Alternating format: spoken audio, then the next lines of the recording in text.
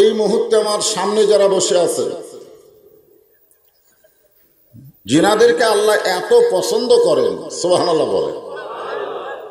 জিনাদেরকে দেখার জন্যে আল্লাহ অসংখ্য রহমতের ফেরেশতা নাজিল করেছেন। সুবহানাল্লাহ সকলে বললেন না? ফেরেশতারা তো আপনাদেরকে দেখতে আইছে, আপনারা কি ফেরেশতা দেখতে গেছেন? গেছেন? আসলে কি ফেরেশতা দেখা যায়? যায় না, এ কথা বলা যাবে না। একটা ফেরেশতা দেখতে পাবেন, আপনি না চাইলেও আপনার কাছে আসবে। সে ফেরেশতার নাম কি? আরো জোরে বলেন। তাহলে আজরাইলকে কি দেখতে পাবেন না? কি কয়, দেখা যাবে না? তাহলে যাই তো। হয়তো বলতেছেন হুজুর ওইটাকে আমরা দেখবার চাই না। দেখবার না চাইলেও আজরাইল আমাদের সামনে হাজির হবে। আমাদের ভিতরে যে রূহটা রয়েছে আল্লাহর হুকুমে সেটা নিয়ে যাবে। আমার সামনে যারা বসেছেন আজকে আপনাদেরকে অসংখ্য ফেরেশতা দেখার জন্য এসেছেন। খুশি না বেজার? আমি আমার অন্তরের অন্তঃস্থল থেকে আপনাদের সবাইকে শুভেচ্ছা জ্ঞাপন করছি। সম্মানিত মা বোনেরা, সংখ্যায় কম না, অনেক। আমি যখন আসলাম তখন তো পুরুষ মানুষকে আসতেই দেখিনি, খালি মেয়েরাই এক সময়। তো অসংখ্য মা বোনের আজকে পর্দার অন্তরালে বসে কোরআন হাদিসের আলোকে আলোচনা শুনতেছেন। তাদেরকে অন্তরের অন্তঃস্থল থেকে শুভেচ্ছা জ্ঞাপন করে দীর্ঘ 2 বছর পরে এ নাটোর সদরে আল্লাহ আমাকে উপস্থিত হওয়ার তৌফিক দিলেন, আপনাদেরকে কোরআনের মঞ্চে কবুল করলেন। এজন্য জিজ্ঞাসা করতেছি আপনারা সকলে কেমন আছেন?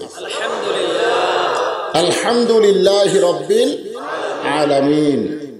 যে আল্লাহ শারীরিক সুস্থতা দান করে, মানসিক প্রশান্তি, কেবলমাত্র কোরআনের মাহফিলে যতক্ষণ বসে থাকবেন ঈমান নিয়ে, ধরে কোন কি নিয়ে, তাদের অন্তরে প্রশান্তি আসবে। আর বেঈমানদের অন্তরে ধড়পড়ানি শুরু হবে।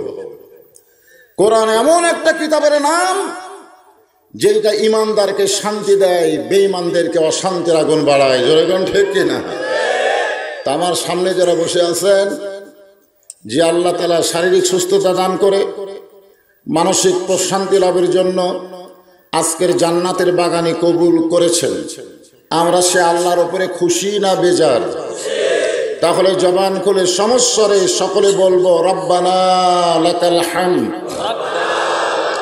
হামদান কাসীরান তাইয়িবান মুবারাকান ফীহি। আমরা প্রশংসা করলাম কার? কি কারণে প্রশংসা করলাম এটা আর আগেও আপনাদের আমি শুনাইছি। বহু কারণ থাকতে পারে। আল্লাহর প্রশংসা করার অগণিত কারণের মধ্যে প্রধানতম কারণ হলো সাম্প্রদায়িক।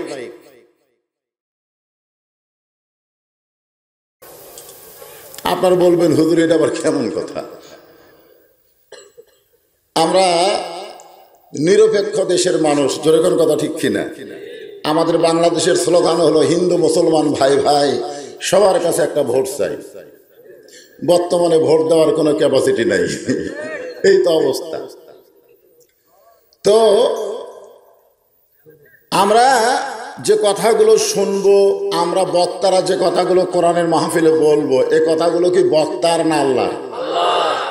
আল্লাহ বলেছেন অমাই আবু তাগি গয়রাল ইসলামা দীনান ফালাই ইউকবালা মিনহু। এই আয়াতের বাংলা অর্থ হলো ইসলাম ছাড়া অন্য কোনো ধর্ম কেউ যদি অন্বেষণ করে, গ্রহণ করে, আল্লাহ বলেছেন লা ইউকবালা মিনহু, সেইটা কবুল করা হবে না। এ কথা কি বজলুর রশিদের না আল্লাহ? তাহলে আল্লাহ কি বললেন? ইসলাম ছাড়া অন্য কোনো ধর্ম কেউ যদি গ্রহণ করে সেইটা কবুল করা, কথা বললেন, কবুল করা হবে না। এ কথার দ্বারা আল্লাহ বুঝাইলেন ইসলাম ছাড়া কোনো ধর্ম, আরো জোরে বলেন, নাই। আজকে এই কথাটা আল্লাহ বলেছেন। এখানে বোঝা গেল আল্লাহ সাম্প্রদায়িক কোন এক সম্প্রদায়কে আল্লাহ পছন্দ করে। জোরে কোন ঠিক কিনা? না সবাইকে আল্লাহ পছন্দ করে? তাহলে জাহান্নাম বানানোর কি দরকার? আল্লাহর পছন্দীয় বান্দিরা তারা জান্নাতে যাবে, এ কথা বলেছেন কে? ফাদখুলি ফি ইবাদি ওয়াদখুলি জান্নাতি। আল্লাহু আকবার বলবার সারি কি বলা যাবে? তাই যাবে না। রাসূল বলেছেন তিনটা তাসবিহ অনায়াসে আপন ইচ্ছায় যাদের জবান থেকে প্রকাশ পায়, আমি রাসূল বলতেছি তারা জীবনে যত পাপ করুক না কেন মরার সময় তাদের মুসলমান হিসাবে মৃত্যু হয়। কয়টা? তার মধ্যে একটা হলো সুবহানাল্লাহ, একটা হলো আলহামদুলিল্লাহ, আর একটা হলো আল্লাহু আকবার। আপনি সারা জীবন সুবহানাল্লাহ আলহামদুলিল্লাহ যদি বলেন শয়তান বেজার হবে না, শয়তান বেজার হবে না। কেবলমাত্র আল্লাহু আকবার এই শব্দটা যখন উচ্চারণ করবেন তখন শয়তান খালি বেজার হয় না, এলাকা ছেড়ে চলে যায়। এই জন্য আপনারা সুবহানাল্লাহ বলবেন, এটাতে আপনাদের কোনো আপত্তি নাই। আলহামদুলিল্লাহ বললেও আপনাদের মনে কিছু হবে না, কিন্তু আল্লাহু আকবার যখনই বলতে যাবেন যাদের ভিতরে শয়তানের বাসা তারা জবান খুলবে না। এখন আপনারা কাদের মধ্যে শয়তান নিয়ে বসে আছেন আপনারা নিজেরাই টের পাবেন যারা আল্লাহু আকবার না বলবেন। আমার কথা কি বুঝলেন? হ্যাঁ, আমাদের বাংলাদেশে অনেক বড় বড় দল আছে, তারা সুবহানাল্লাহ আলহামদুলিল্লাহ ঠিকই কয়, কিন্তু আল্লাহু আকবার বলবার চায় না। কথা ঠিক? আজকে যতক্ষণ আমরা কোরআনের মাহফিলে থাকবো ততক্ষণ আমরা কোনো দলাদলি করব না, আমরা কোরআনের পক্ষের মানুষ হব। জোরে বলেন কথা ঠিক কিনা? কোরআনের পক্ষের মানুষ না হলে এখানে কি দুনাইছেন? তো কোরআন থেকে আলোচনা শুনবো।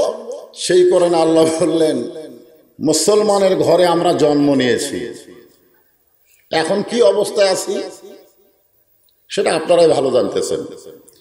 আল্লাহ বলেছেন মুসলমান না হয়ে মরো না। তার মানে বোঝা গেল জন্ম নেওয়া সহজ কিন্তু মরা বড় কঠিন।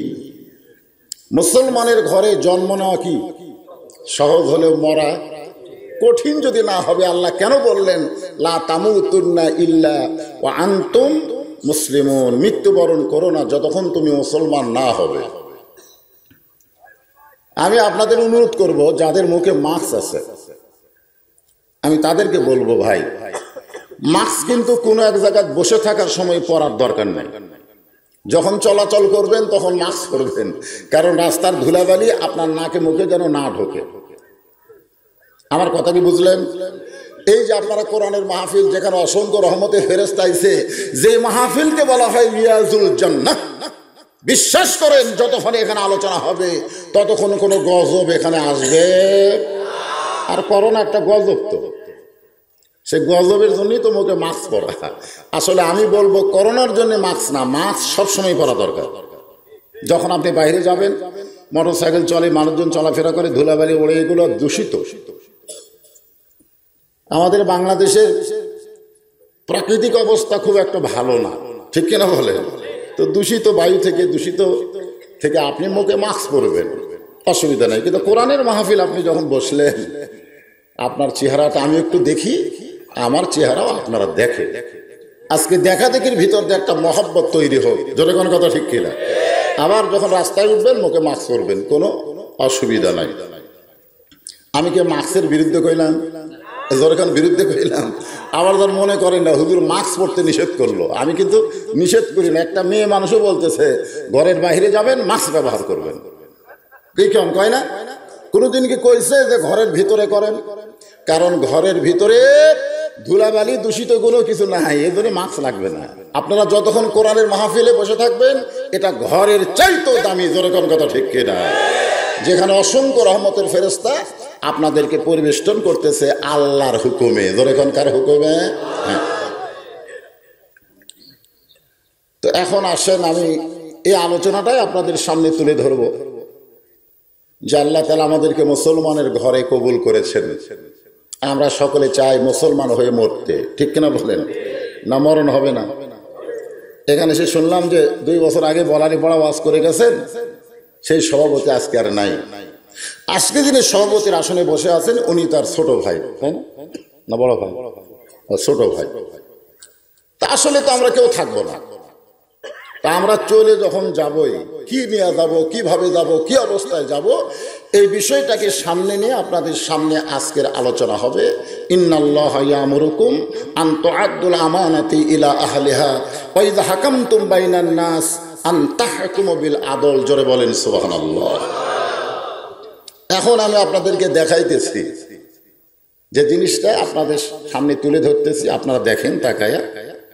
অনেকে দেখতে পারবেন কিন্তু স্পর্শ করতে পারবেন না। আমি যে সবাইকে বলি আসেন সবাই এসে কোরআন একটু হাত দেয়া বসেন, অনেকে বলবে আমি দেখতে পারি হুজুর কিন্তু স্পর্শ করার মতন অবস্থা আমার নাই, কারণ এমন একটা কিতাব লা ইয়ামাসসুহু, এটা স্পর্শ করা যাবে না ইল্লাল মুতাহহারুন, যতক্ষণ পর্যন্ত তুমি পবিত্র না হবে। সুবহানাল্লাহ বলবেন না?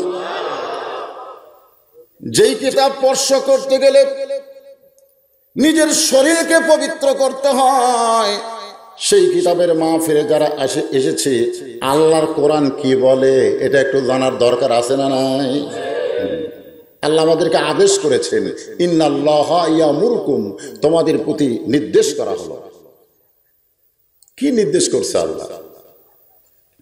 আজকে আমাদের বাংলাদেশ সংখ্যাগরিষ্ঠ মুসলমান না কম? কথা কয় না। মুসলমানের সংখ্যা বাংলাদেশে কম না বেশি? আমার 5 বাজারে একটা হিন্দু আছে, নাম হলো আকাশ। আমি বলো আকাশ খবর কি? কয় আলহামদুলিল্লাহ। তা আমি কইলাম তুমি হিন্দু হয়ে আলহামদুলিল্লাহ বলতেছো কেন? বলে বর্তমানে বাংলাদেশে মুসলমানের সংখ্যা বেশি হলেও মুসলমান বিপদে আছে, আর হিন্দুর আছে জামাইয়ের সম্মানে। এজন্য আপনাদের আলহামদুলিল্লাহ আমরা করি।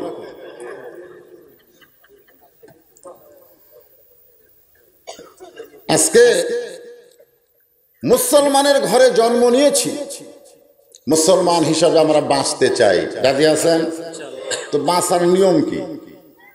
নিয়মটা যদি আমরা না জানি তাহলে আমরা বাঁচবো কেমনে? তারপরে তো মরা, তারপরে মুসলমান না হয়ে তো আমরা মরিও না। এ কথাগুলো কেন বলতেছি? আজকের যে বিষয়টা হবে এটা বোঝানোর জন্য ভূমিকা শুরু। অনেক যুবকেরা আজকের মাহফিল উপস্থিত হয়েছেন, এতে খুশি। কারণ যুবকেরা যখন কোরআনের মাহফিলে বেশি বেশি আসবে তখন বুঝবেন অবস্থা সামনে ভালো আছে। সুবহানাল্লাহ কোন না কেন? বুড়ো মানুষেরা তো আসতেই পারে না, তাও তারপরে 2-4 জন এসেছেন, আর মাশাআল্লাহ অসুবিধা নেই।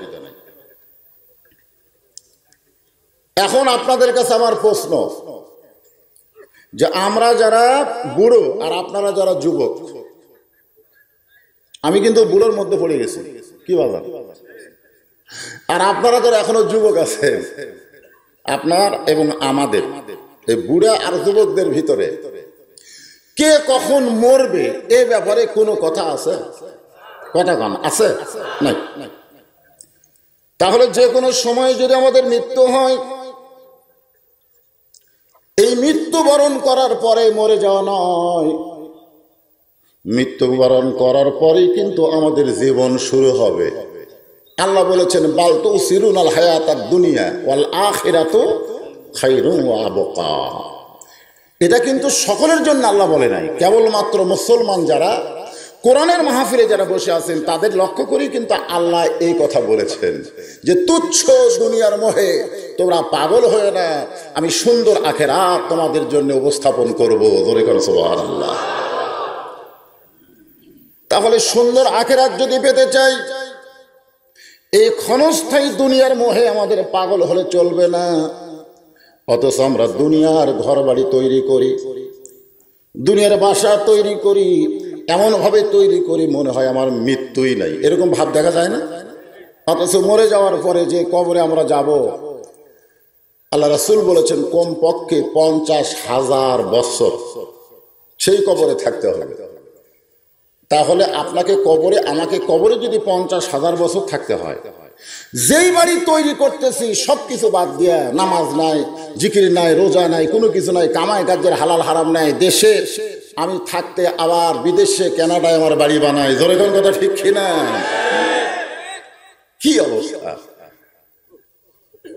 দেশের বাড়ি ঘর আছে, আবার বিদেশে বাড়ি বানায়। কেন বানাচ্ছে? এপারে তোর বসত বাড়ি, ওই পারে তোর বাসা। আমি যে কটা গান গাবো আপনার কখনো মনে করবেন না এগুলো গান, আসলে এগুলো হচ্ছে এপারে তোর বসত বাড়ি, ওই পারে তোর বাসা, ভব দরিয়ায় পাড়ি দিতে মন কেমনি করলি আশা। আজকে আমরা দুনিয়াতে যে বাড়িতে, এটা হলো বসত বাড়ি। ধরে এখন কি বাড়ি? আর বাসা হলো ওই পারে। ওই পার মানে কোন জায়গা? এই বাসাটা হলো জান্নাত। বসত বাড়ি থেকে জান্নাতে কেমনে যাব, এটা দুনিয়ার মোহে পাগল থাকলে হবে কি হবে না, এটা বোঝানোর জন্য আয়াতখানা আপনাদের সামনে উপস্থাপন করলাম। অর্ধ পৃথিবীর খলিফা হযরত ওমর মসজিদের মেম্বরে বসে তিনি অর্ধ পৃথিবী শাসন করেছেন, নিজের ইচ্ছাই নয়, আল্লাহর আইন দিয়া, আল্লাহর কোরআন দিয়া। সুবহানাল্লাহ বলে। তিনি একদিন মসজিদে নববীতে বসে সাহাবীদের নিয়ে কথাবার্তা বলতেছেন। এমন সময় ইয়ামিন থেকে, কোন দেশ? ইয়ামিন থেকে একজন প্রতিনিধি ওমর ফারুকের সামনে একটা অভাবী মানুষের তালিকা দিলেন। অভাবী মানুষ, আমাদের বাংলাদেশে তো মানুষ আর অভাবী নাই। অভাবী আছে? নাই তো। তেলের দাম বাড়লো, ডিজেল তেলের দাম বাড়লো, বাসওয়ালা ট্রাকওয়ালারা কি অবরোধ করলো। সরকার তাদেরকে ডাক দিল যে তোরা চিল্লেস কেন, তোরা বাস বন্ধ করিস কেন? ভাড়া বাড়াই দিচ্ছি, অসুবিধা কি? হায় হায়, সরকার আর বাসওয়ালার মধ্যে মিল হয়ে গেল, মাঝখানে গেড়া করে পড়লো জনগণ। একটা কথা আছে, একটা কথা আপনাদের আছে যে এখন ঢাকাত গেলে কত টাকা লাগবে? কোনো কথা নাই, কারণ বর্তমান সরকার জনগণের মুখ মারিয়া দিছে, চুপ থাক, কথা কোস না। জনগণ কথা ঠিক না, কথা বললি। তেলের দাম বেশি, ডালের দাম বেশি, চালের দাম বেশি, যা কিনতে যাবেন অতীতের সমস্ত রেকর্ড ভঙ্গ করেছে। জনগণ কথা ঠিক কিনা? এরপরেও জনগণ কোনো কথা কয়, কোনো কথা নাই। ও যে পেঁয়াজের দাম যখন 300 গেছিল, আমি বললাম ভাই যে হারে দাম বাড়তিছে, তো হুজুর আপনার কথা মতো কিছু বলে দিল যায় নাকি? দরকারই নাই, কতদূর বাড়ে, যত বাড়বে আমরা কমায় দেব, খাওয়া কমায় দেব। দোকানে যায় কয় কত করে, কয় 300, 1 পোয়া। তো পেঁয়াজওয়ালা বলতেছে আপনি 1 কেজি করে কিনতেন, 1 পদে। যেইটা দোকানদারকে বলতে পারলো না, কারো কাছে বলতে পারলো না, ওই রাগ ঝাড়তেছে বইয়ের কাছে। কারো হোক পেঁয়াজ কম করে খাও। বর্তমান প্রধানমন্ত্রী বলেছে পেঁয়াজ ছাড়াও তরকারি হয়। এবার শুধু পেঁয়াজের দাম না, সব কিছুর দাম বাড়তেছে।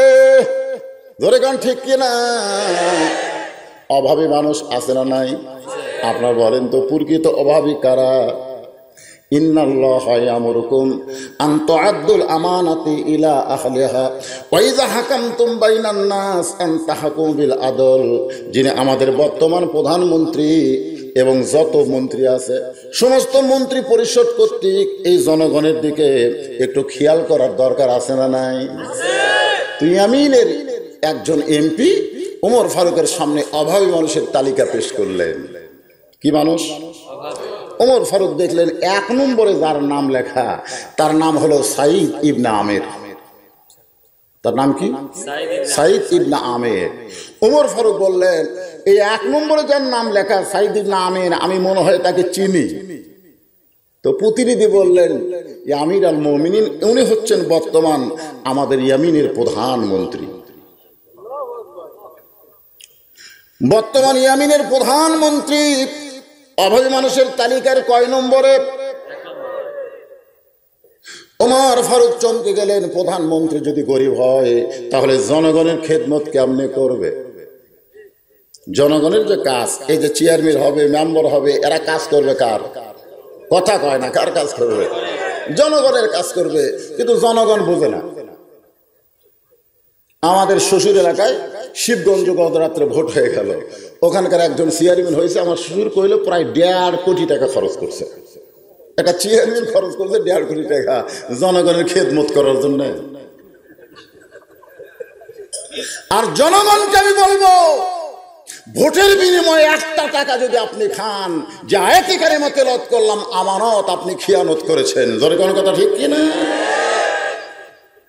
কতগুলো লোক তো ভোটের খালি তাফসিল ঘোষণা হলেই কাম, সকাল 7টা থেকে 4 স্টলে বসে থাকে। যদি কোনো মেম্বার চেয়ারম্যান প্রার্থী পায়, ওর যা মেজাজ ভাই! কি আমাদের বগুড়ার ভাষা, একেবারে তুমি নাকি মেম্বারে দাঁড়াইলে, তাহলে চাচা দোয়া করবেন। তখন বুড়া বলতেছে খালি খালি 4 স্টলে বসে খালি দোয়া। তখন বলতেছে, এই সালা ভাই, আমার চাচা চা বিস্কুট যা খায় দাও। তো মুরব্বী বলতেছে, একদিন খায় কি হবে, একদিন খায় কি হবে, মানে ভোট পর্যন্ত খাবে। গতকাল আপনার এলাকায় যাদের ভোট হয়ে গেল, ওরা এখন কি খাবে? ভোটের বিনিময়ে জনগণ যদি কোনো চেয়ারম্যান, মেম্বার কিংবা কোনো প্রার্থীর কাছ থেকে 1টা টাকা খায়, বুঝতে হবে সে জাহান্নামের কাজ করেছে। তার যে আমানত ছিল, সে আমানতের খিয়ানত করেছে।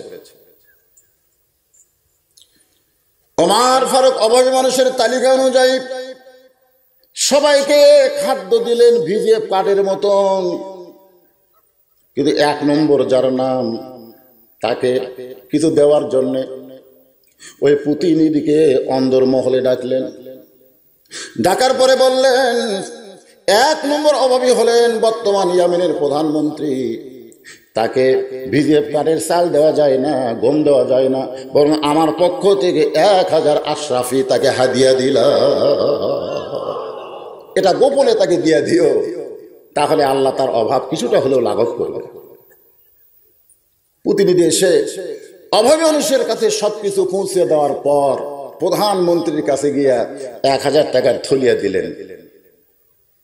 খুব খেয়াল করবেন, এভাবে টাকার থলিয়া দিচ্ছেন, আর সাইদ ইবনে আমের বিষাক্ত সাপ দেখলে যেরকম পিছন দিকে যায়, এরকম পিছনে গেলেন। কারণ ওই ব্যাগের মধ্যে যেটা আছে তার নাম হলো দুনিয়া। ধরে বলেন, তার নাম কি? দুনিয়া। কিন্তু বিষাক্ত সাপের চাইতে মারাত্মক।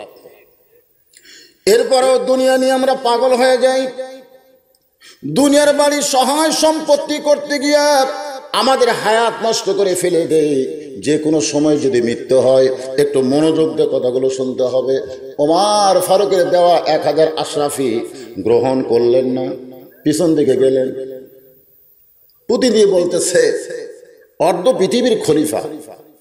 আল্লাহ কোরআনে বলেছেন, আতিউল্লাহ ওয়া আতিউর রাসূল ওয়া উলিল আমরি মিনকুম। আল্লাহর আনুগত্য করো, রাসূলের অনুসরণ করো, তোমাদের আমিরকে তোমরা কি করো? মানো। আপনি কি হযরত ওমরকে মানেন না? বলে, হ্যাঁ মানি। তাহলে তার পক্ষ থেকে 1000 আশরাফি আপনাকে দেওয়া হলো, আপনি যদি গ্রহণ না করেন তাহলে মানলেন কেমনে? সাইদ ইবনে আমের টাকার থলিয়া গ্রহণ করলেন, নিজের বাড়িতে না গিয়া বরং ওই 1000 আশরাফি গরিবদের মধ্যে বন্টন করে দিলেন। প্রতিনিধি বলতেছে, ওগো গভর্নর, প্রধানমন্ত্রী, আপনার চাইতে অভাবী কেউ নাই, অথচ আপনাকে 1000 টাকা দেওয়া হলো, নিজে না নিয়ে গরিবদের মধ্যে বন্টন করে দেন। চোখের পানি বের করে মুচকি হাসিতে বলতেছে, বাটার মধ্যে শান্তি আছে, খাওয়ার ভিতরে নাই। সুবহানাল্লাহ, সবাই বলবেন না? মুরগি চোরাকে ধরে নিয়ে যাচ্ছে মেম্বারের কাছে, মুরগি চোরা খালি মুচকি মুচকি হাসে। তো যারা চোর ধরছে তারা হাসিস কেন? বলে, নিয়ে যাচ্ছিস কার কাছে? বলে, মেম্বারের কাছে রে। আমাদের 3 পাড়ার প্রতিনিধি ভোট দিয়ে তারা মেম্বার করছি, সে তো বিচার করবে। চোর খালি হাসি আর কয় আমি করছি মুরগি চুরি, মেম্বার করছে চাউল চুরি। তো চোর হয়ে আমার কি বিচার করবে? বলে তাহলে চেয়ারম্যানের কাছে যাই। চোর আরো জোরে হাসে, মেম্বার করছে মনে মনে, চেয়ারম্যান করছে টনে টনে। জোরে কোন কথা ঠিক? চোর হইয়া চোরের বিচার কেমনে হবে? আল্লাহর বান্দার একটু মনোযোগ দেন। সাইদ ইবনে আমির 1 নম্বর ওয়াহাবি হওয়ার পরেও বললেন বাটার মধ্যে শান্তি আছে, খাওয়ার ভিতরে নাই। আপনারা দেখবেন পুরুষ মানুষেরা বাঁটে, মেয়েরাও বাঁটে। আপনি চাচাক বাটপার দেন আর চাচিক বাটপার দেন, খালি বাঁটাটা দেখবেন। দেখছেন কোনোদিন? পুরুষ মানুষ যদি বাঁটে আগে তারটা সাইড করে থই, আগে আমারটা থুইয়া তারপরে বাটি। আর মেয়ে মানুষ যখন বাঁটে তারটা সাইড করে না। সবাই বলে চাষি যদি ফুরে যায়, বলে খাওয়ানোর মধ্যেই শান্তি আছে বাজান, খাওয়ার মধ্যে নাই। যেরকম ঠিক কিনা? বলে খাচ্ছেন খান, আপনার 1 পা ভারতের মাদ্রাজে খাচ্ছেন খান খান। আপনার 1 ছেলে হিরোইন করবে, খাচ্ছেন খান। আপনার 1 মেয়ে অটো ভ্যানওয়ালার সাথে প্রেম করবে। যেরকম কথা ঠিক কিনা? খাচ্ছে। রাত্রে ঘুমাবার হয়ে আপনার চোখ লাটার মতন হয়ে আছে, বউ ঘুমের ট্যাবলেট নিয়ে দাঁড়ায় আছে, ঘুমের বড়ি খাচ্ছে, তাও ঘুম হয় না। খান, জনগণের সম্পদ মেরে খাবেন, আপনার উপর থেকে আল্লাহ শান্তি তুলে নিবে। জোরে কোন কথা ঠিক? পরের বছর ওই প্রতিনিধি অভাবী মানুষের তালিকা নিয়ে গেলেন। ওমর ফারুক তালিকার দেখে 1 নম্বরে সাইদ ইবনে আমিরের নাম। গত বছরও যার নাম, এবছরও তার নাম। ডাকদা বলে তোমারে গোপনে 1000 আশরাফি দিয়েছিলাম, তুমি কি তারে দেও নাই? বলে দিয়েছি, নিজের জন্য গ্রহণ না করে জনগণের মধ্যে বেটে দেয়। হযরত ওমর বললেন ওয়াইদা হাকামতুম বাইনান নাস আন তাহকুমু বিল আদল। মানুষের মধ্যে এমন একজন নেতাকে নির্বাচন করতে হবে, যেই নেতা আদল ইনসাফ সহকারে বন্টন করবে, বিচার করবে। যেরকম সুবহানাল্লাহ।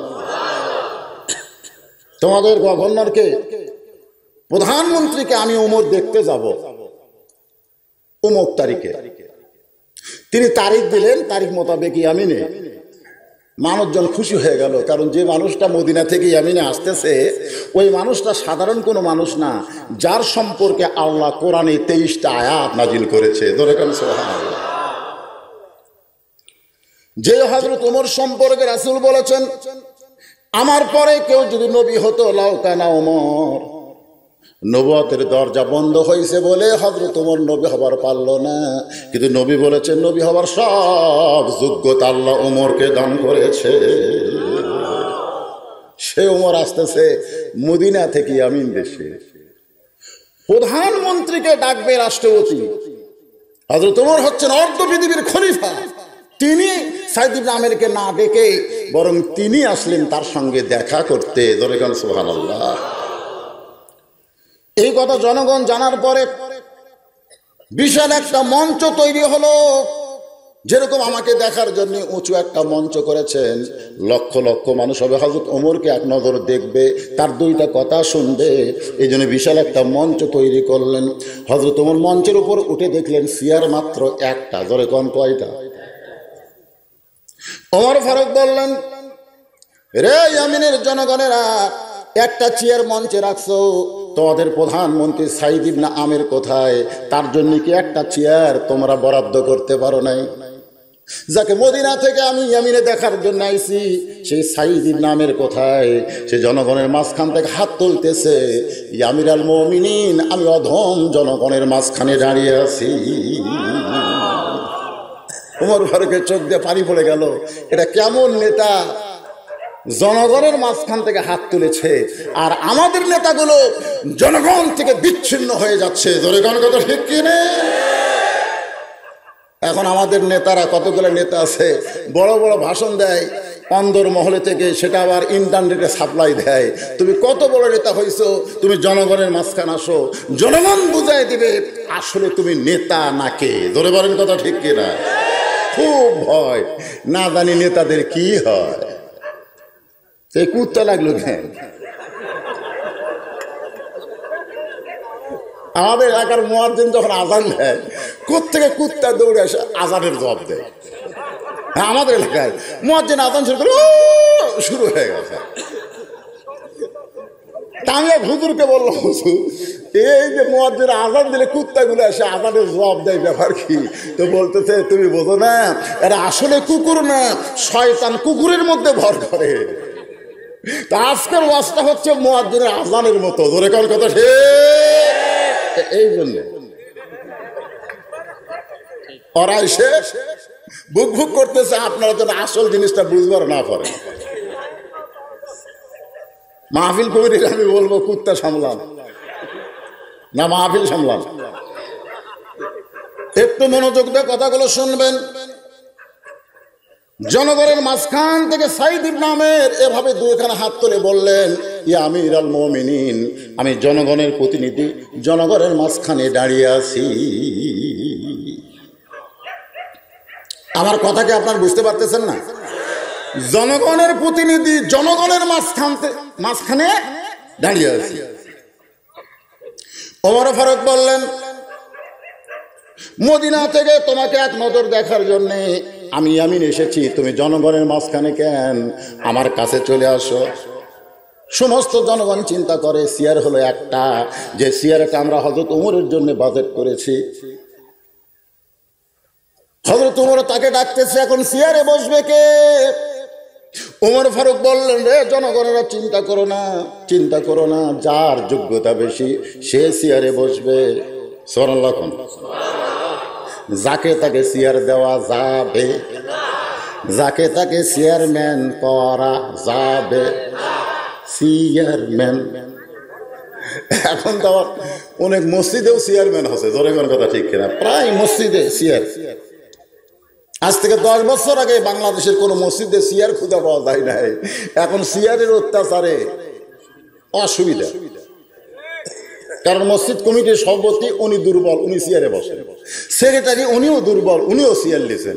কেশিয়ার সাহেব চিন্তা করে, এরা দুইজন যখন লিছে আমি খাড়া হয়ে নামাজ পড়বো কেন? ও এক চেয়ার নিছে। এখন ইমাম সাহেব পড়ছে বেকায়দায়, যারা চেয়ারে বসে এদের বিরুদ্ধে কিছু বললে আমার ইমামতি যায়, ঠিক কিনা? আমি আপনাদের বলবো, নামাজের ভিতরে এবং বাহিরে 13টা ফরজ, তার মধ্যে একটা ফরজ হলো দাঁড়িয়ে নামাজ পড়া। কেউ যদি ফরজ তরফ করে নামাজ পড়তে চায়, তার নামাজ হবে না। জোরে কোন কথা ঠিক কিনা? তুমি হেঁটে হেঁটে এসে চেয়ারে বসে মাস্তানি করো আল্লাহর সাথে? আল্লাহ কোরআনে বলেছেন, কুম মানে কি দাঁড়াও, লিল্লাহি কানিতিন, আনুগত্য নিয়ে আল্লাহর জন্য দাঁড়াও। তুমি যদি দাঁড়াবার না পারবা, তুমি মসজিদে আইসো না। তুমি বাড়িতে চেয়ারে বসে না শুয়ে পড়বা না কি করে পড়বা? তুমি অসুস্থ, তুমি বাড়িতে পড়ো। কিন্তু যারা মসজিদে নামাজ পড়ে তারা জামাতে নামাজ পড়বে। আর জামাতে নামাজ পড়তে গেলে কাতারবদ্ধ হয়ে দাঁড়াতে হবে। কাতারের মাঝে মাঝে ফাঁক রাখা যাবে না, পায়ের গোড়ালির সঙ্গে গোড়ালি মিল করা লাগবে। যারা চেয়ারে বসে ওদের পায়ের গোড়ালির সঙ্গে গোড়ালি মিল করার কোনো সুযোগ নেই। ওমর ফারুক ডাকতেছে, আসো। এক চেয়ারে কি এক উঠে দুইজন বসেনি? হযরত ওমর এক উঠে দুইজন বসে না। এক সময় ওমর ফারুক, এক সময় রাখাল, জোরে কোন সুবহানাল্লাহ। জেরুজালেমের দরজায় যখন গেল, তখন উঠের পিঠের মানুষটাকে ওমর মনে করে খ্রিস্টানেরা, যারা জেরুজালেমের খ্রিস্টান, এখনো তো জেরুজালেমের অবস্থা খুব একটা ভালো না, ঠিক না? জেরুজালেমে কি আছে? বাইতুল মুকদ্দাস। তো এখন হযরত ওমর মনে করে একটা চকিয়া এনে উটের সঙ্গে লাগানো হলো। চোখের নিচে একজন হামাগুড়ি দিয়ে সিঁড়ি হয়ে বলতেছে, ইয়া আমিরুল মুমিনিন, আপনি চোখের ওপর পা দেবেন, তারপর আমার পিঠে পা দিয়ে আস্তে করে নামবেন। উট থেকে নামতে আপনার যেন কোনো কষ্ট না হয়। রাখাল ছোট বাচ্চার মতন কান্দে। জেরুজালেমের জনগণ বলতেছে, আমাদের কোনো বেয়াদবি হয়েছে, কি জন্য কান্দেন? বলে, তোমরা যাকে আমিরুল মুমিনিন বলতেছ, যাকে খলিফাতুল মুসলিমিন বলতেছ, সেই মানুষটা আমি না, আমি হইলাম উটের রাখাল। আর যিনি রশি ধরে দাঁড়িয়ে আছে তিনি হলেন হযরত ওমর। জেরুজালেমের খ্রিস্টানের বলে এটা কেমনে হয়, এটা কেমনে হয়? রাখাল হয়ে উটের পিঠে চড়বে আর অর্ধ পৃথিবীর খলিফা হয়ে উটের রশি ধরে দাঁড়িয়ে থাকবে, এটা কেমনে হয়? রাখাল চিল্লায় বলে ঈমান গ্রহণ করে আল্লাহর কোরআন মোতাবেক চললে এমনি সম্ভব হয়ে যায়। ঈমান গ্রহণ করে আল্লাহর কোরআন অনুযায়ী যখন মানুষ চলবে তখন এমনি কি হয়ে যায়? সম্ভব হয়ে যায়। ওমর ফারুক বললেন, রে সাইদ ইবনে আমির, মদিনা থেকে লক্ষাধিক জনগণকে দেখার জন্য আমি আসি নাই, আমি এসেছি তোমার সঙ্গে একটু দেখা করবার চাই, তুমি মঞ্চে আসো। যখন সাইদ ইবনে আমির ওমর ফারুকের কথা মতো মঞ্চের দিকে পা বাড়ায়, এমন সময় জনগণ চিৎকার করে বলতেছে, আমির আল মুমিনিন যাকে মঞ্চে ডাকতেছেন আপনি হয়তো তাকে অত্যন্ত ভালোবাসেন, কিন্তু আপনি কি জানেন আমাদের প্রধানমন্ত্রীর বিরুদ্ধে আমাদের 4টা অভিযোগ আছে। যাকে আপনি মঞ্চে সম্মান দিবেন সেই প্রধানমন্ত্রী সাইদ ইবনে আমিরের বিরুদ্ধে আমাদের অভিযোগ হলো 4টা। ধরে কোন কয়টা? ওমর ফারুক চিন্তায় পড়ে গেলেন। যেই মানুষটা অভয় মানুষের 1 নম্বর তালিকায় থাকে, যেই মানুষটা হাজার আশরাফি পাওয়ার পরে জনগণের মধ্যে বন্টন করে দেয়, সেই মানুষের বিরুদ্ধে আবার অভিযোগ। এই ভালো মানুষের বিরুদ্ধে অভিযোগ। আজকে বিরুদ্ধে কার বিরুদ্ধে অভিযোগ? আজকে আমাদের বাংলাদেশে অভিযোগ কিন্তু সবার বিরুদ্ধে না, অভিযোগ হলো মসজিদের ইমামের বিরুদ্ধে। ধরে খান কথা ঠিক কিনা? থানায় অভিযোগ দিছে,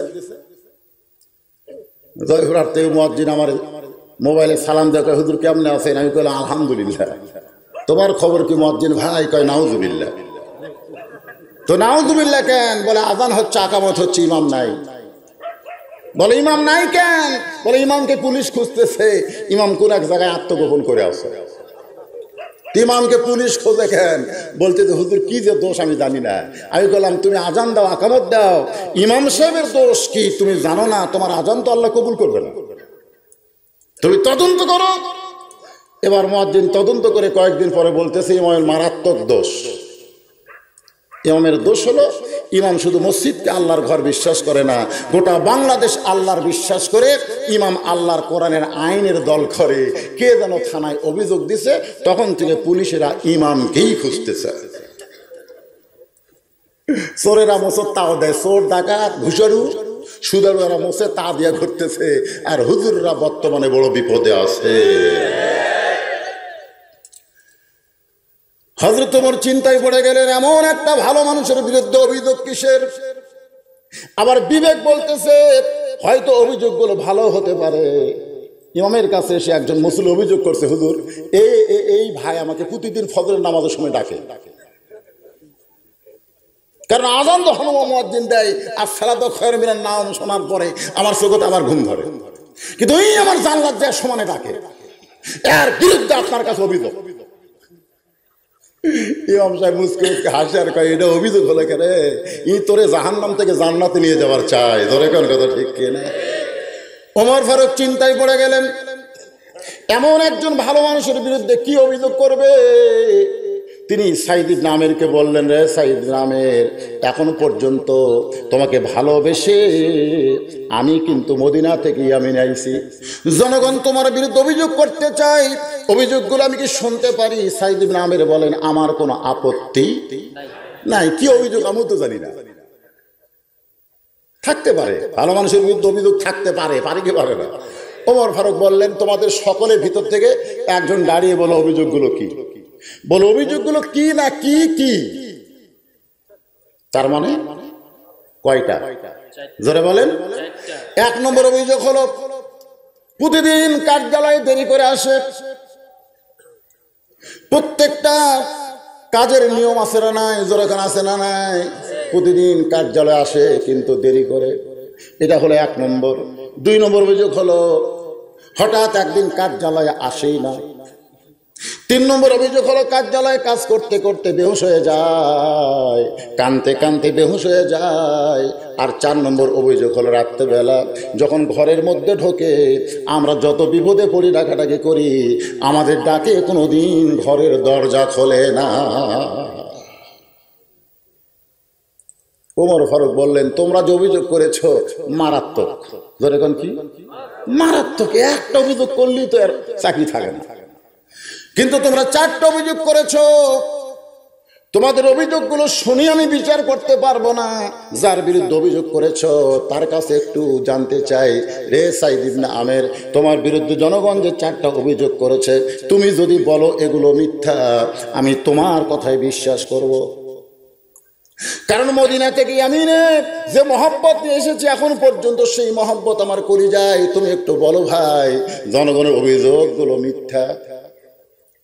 সাইদ ইবনে আমের বলেন, যদি শুধু আপনি বিচারক হতেন আমি বলতাম জনগণ মিথ্যা বলেছে, কিন্তু আপনি শুধু বিচারক না, বিচারক মূল বিচারক হলেন আমার আল্লাহ।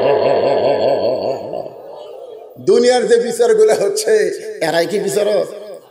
অনেক সময় দেখবেন ভালো মানুষ বেকায় দেয়, খারাপ মানুষ কায়দায়। তখন কি কয় বিচারকের সামনে? কি কয়? তোর বিচার আল্লাহ করবি রে। বলে কি বলে না? বলে কি বলে না? ভালো মানুষ যখন বিচার না পায় তখন এই ভালো মানুষ কান্দে। কি অবস্থা! কাজী ইব্রাহিম হুজুরের নাম শুনছেন আপনারা? শুনছেন? একটা বুড়া মানুষ, একটা বুড়ো মানুষ স্বপ্নে দেখছে, সেই স্বপ্নের ব্যাখ্যা করে তার গ্রেফতার। চোরের মতন হাতে হাত করা পড়ে হুজুরকে যখন নিয়ে যাওয়া হচ্ছে, এমন সময় একজন আবার টিটকারি বলতেন, সালাম আলাইকুম হুজুর, সালাম আলাইকুম হুজুর। কি টিটকারি করে হুজুরকে অসম্মান করতেছে। এই 90% মুসলমানের দেশে যে আলেম সম্পর্কে আল্লাহ বলেছেন, ইন্নামা ইয়াখশাল্লাহ মিন ইবাদিহিল উলামা, আমার বান্দাদের মধ্যে আলেমরাই আল্লাহকে বেশি ভয় করে। রাসূল বলেছেন, আল উলামা ওয়ারাসাতুল আম্বিয়া, আলেম কিন্তু সাধারণ কোনো মানুষ না, তারা সকলেই হচ্ছে আল্লাহর নবীর ওয়ারিস।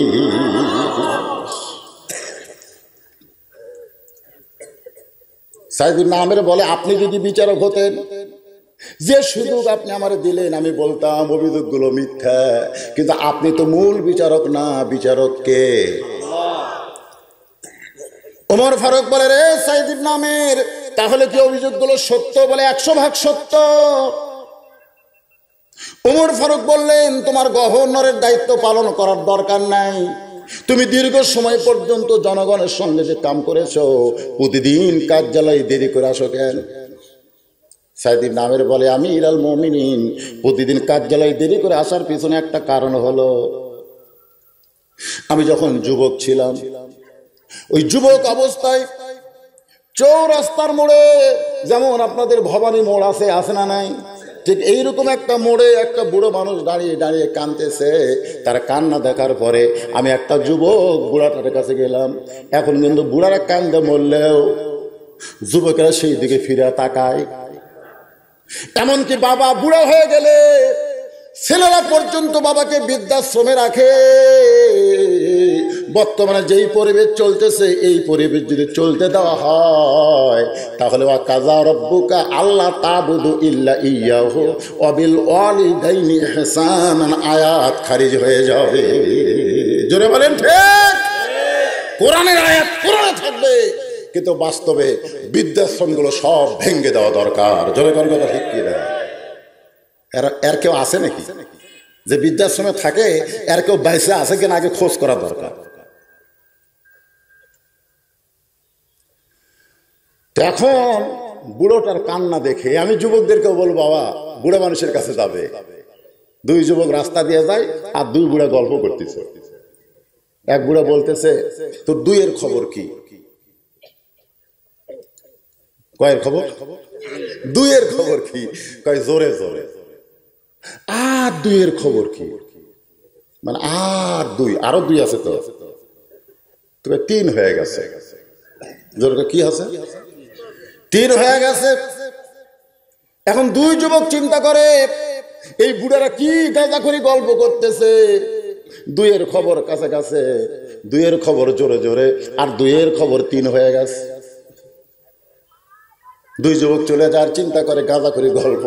এক যুবক বলতেছে, চলো বুড়াটার কাছে গায়ে একটু কাছে যায় শুনি তো, এই 2 এর মানে কি? কাছে যে বলতে চাচা আপনার যে দুই দুই করতেছেন, আপনি বলতেছেন দুইয়ের খবর কি, কয় কাছে কাছে, দুইয়ের খবর কি জোরে জোরে, দুইয়ের খবর কি তিন হয়ে গেছে, এ কি গল্প? তো বলতেছে বাবা তোমরা বুঝবা না, ও আমাকে বলতেছে তোমার দুই চোখের খবর কি। আমি তখন বললাম কাছে কাছে, মানে কাছে কাছে দেখবার পাই, দূরে দূরে পাই না। করে ঘরে ঘুমাস কেন? তোর বাপেরও মন খারাপ, তোর মায়েরও মন খারাপ। তখন ওই চোখ লাল করে আমার দিকে তাকায় বলতেছে কি ওয়াজ করেন, কি ওয়াজ করেন, ভালো করে ওয়াজ করেন। আজকে আপনার ওয়াজে যদি মেয়েরা পর্দার মধ্যে থাকতো, আমাকে বিয়ে না করে গোসল করা লাগতো না। ওই বেপর্দার নারী যে কয়টা দেখি, আমি যতই দরজা বন্ধ করে ঘুমাই, স্বপ্নে ওদের মধ্যে কেউ না কেউ আমার কাছে আসে। তখন আমি কি করব? ও কিন্তু বলে নাই যে পর্দানিশী নারী, ও বলছে বেপর্দা নারী। তাহলে বেপর্দা নারী যারা যুবকের শরীর নষ্ট করে তারা, যেই বলবো বেপর্দা নারী যারা, আপনারা বলবেন যুবকের শরীর নষ্ট করে তারা, বলতে পারবেন না। বেপর্দা নারী যারা, যুবকের শরীর নাই তো আছে, হায় হায়। তার মধ্যে এখন আর একটা জিনিস আইছে, এটা তো কাঁপুনি গরম ধরে দিছে। আমি একদিন ফেসবুকে দেখলাম কে যেন ছাড়ছে, ওর মোবাইল নাই কিন্তু ওদের পাবজি, ফ্রি ফায়ার পাবজি খেলছে, ওই খেলার ঝোঁক আছে। আমি বললাম কি ভাই? বলে ফ্রি ফায়ার পাবজি খেলার ফল। রাত 2টার সময় ওয়াজ করে বাড়ি যাচ্ছি, আমি ওয়াজ করে বাড়ি যাচ্ছি, মনে করলাম দেখি একটু লাইনে ঢুকি। আমাদের বক্তারা কিন্তু ওই সময় সবাই রাস্তায়, ধরে কোন কথা ঠিক কিনা, সিরাজগঞ্জ রোডে আমি জ্যামের মধ্যে পড়ে আছি। এক বক্তা আমারে বলতে, হুজুর আপনি এখনো বাড়িতে পৌঁছাননি? বলে বর্তমান সরকার রাস্তার উন্নয়ন করতে গিয়া যা অবস্থা করছে ভাই, বগুড়া থেকে নাটোর আসতে গেলে বোঝা যায়। কিভাবে যাব, কিভাবে কি আজকে দাওয়াত নিয়ে কি ভুল করছি আমি, আবার যাওয়ার সময় কি হবে ভাই? আল্লাহর বান্দার একটু শোনেন। হঠাৎ এক যুবক আমারে বলতে, হুজুর এত রাত্রে আপনি লাইনে কেন? তা আমি বললাম তুমি কেন? আমি তো ওয়াজ করে বাড়ি যাওয়ার সময় চেতন থাকি, লাইনে আছি। তুমি এই যুবক মানুষ, তুমি কি ওয়াজ করো তাই না, তো তুমি লাইনে কেন? তখন আমাকে বলতে, হুজুর ঘুম ধরে না। ঘুম যদি হঠাৎ ভেঙে যায়, ভাঙ্গার সঙ্গে সঙ্গে এই ফেসবুক ছাড়া আমাদের কোনো চলার পথ নাই।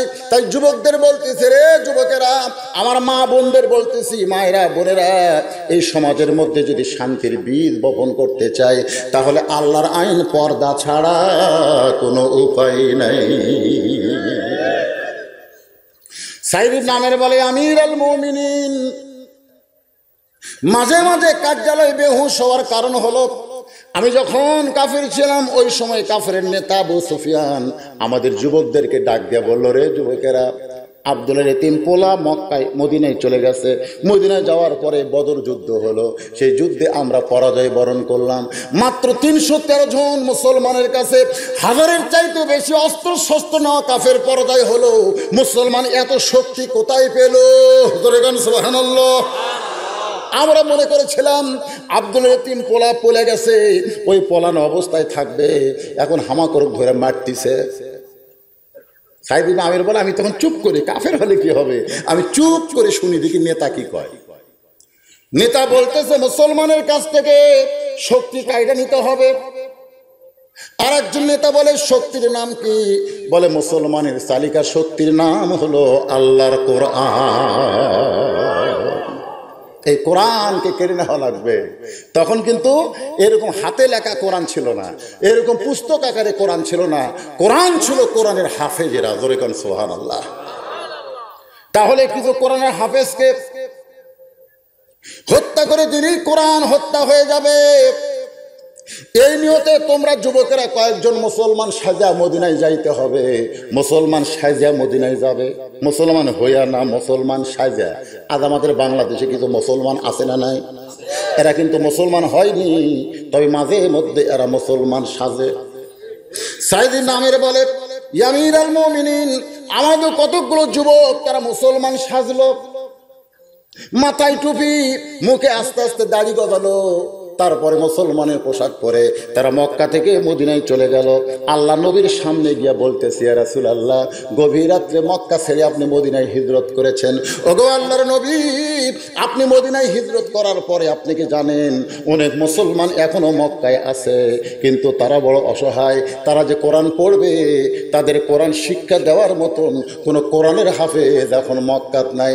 আপনি দয়া করে যদি কিছু কোরআনের হাফেজ আমাদের দিতেন, আমরা তাদেরকে মক্কায় নিয়ে গিয়া সম্মানের সাথে আল্লাহর কোরআন শিক্ষা গ্রহণ করতে চাই। আল্লাহ নবীর কাছে এরকম ভাবে মুসলমান সাদা কাফেররা ধোকা দিচ্ছে, ধরে কান কি দিচ্ছে, অথচ নবী কিছুই জানে না। অনেকে বলে নবী গায়েব জানে। আল্লাহ নবী যদি গায়েব জানতো, মা আয়েশার ইফকের ঘটনা ঘটতো না। ধরে কান কথা ঠিক কি না? একমাত্র গায়েবের মালিককে। সঙ্গে সঙ্গে নবী বললেন, খায়রুকুম মান তাআল্লামাল কোরআনা ওয়া আল্লামা। ওই ব্যক্তি হলো পৃথিবীর সবচাইতে দামি এবং সম্মানী, যে আল্লাহর কোরআন শিক্ষা দিবে এবং কোরআন শিখবে এবং কোরআন শিক্ষা দিবে। এই দুইজনে হলো পৃথিবীর সবচাইতে সম্মানী মানুষ। জোরে কোন সুবহানাল্লাহ। মান তাআল্লামাল কোরআনা ওয়া আল্লামা। তখন যারা কোরআন হাফেজ ছিল তার দাঁড়িয়ে গেল। রাসূল দেখলেন সংখ্যায় 10 জন। ধরে কোন কয়জন? আল্লাহ রাসূল বললেন, তোমরা যাও, তোমরা মক্কায় গিয়ে যে সমস্ত মুসলমান আছে তাদের কাছে কোরআনের তালিম দাও।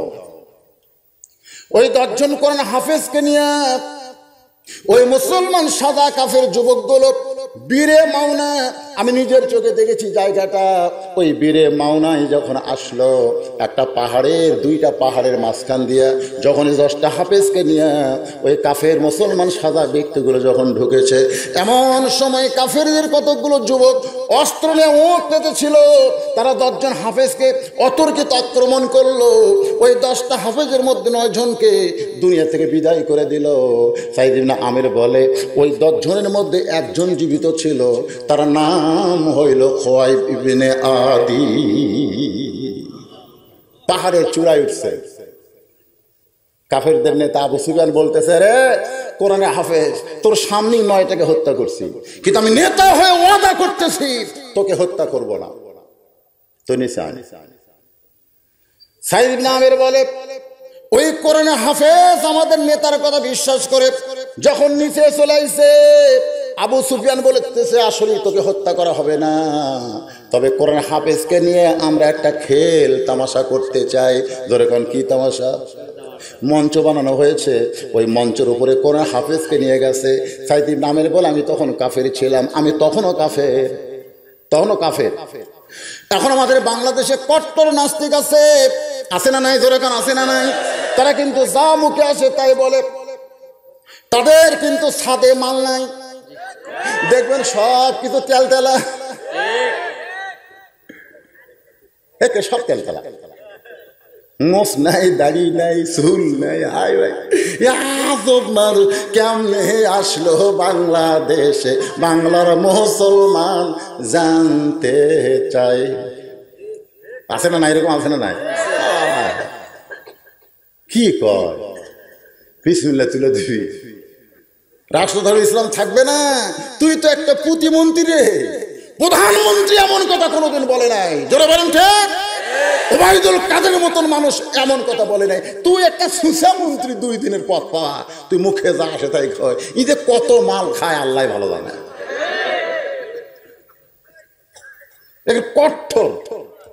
আবার সেদিন দেখলাম সরষাবাড়ি এক মাহফিলে গেছে, প্রধান অতিথি হইয়া। ধরে কোন কি হইয়া, 2 হুজুর 2 দিকে খাড়া হয়ে আছে, আর ওই মাথার টুপি দিয়া বিসমিল্লাহর বিরুদ্ধে লেগেছে। বিসমিল্লাহর দাম আছে না নাই? একটা বিড়ি খোর মুখত কেবল সিগারেট মেজর ঠোকা মারতেছে। আমি দৌড়ে যাই বললাম, ভাই বিসমিল্লাহকে ঠোকা মার, বিসমিল্লাহ এই করে মেজর মার ঠোকা। ওই সিগারেট ফেলে দেখে, হুজুর আপনি আলেম না জানেন, আপনি কি মনে করছেন বিসমিল্লাহর দাম নাই?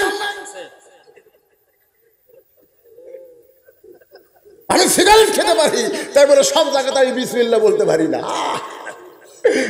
তুইও বিসমিল্লাহ বুঝলি রে, কিন্তু টাকলু বুঝলো না। তোর এখন কথা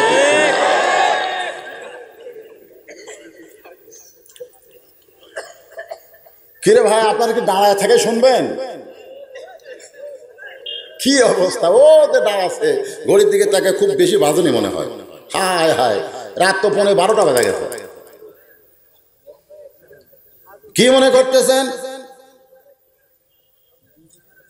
সাইদ ইবনে আমির বলতেছে, আমির আল মুমিনিন, আমি তখনও কাফের ছিলাম।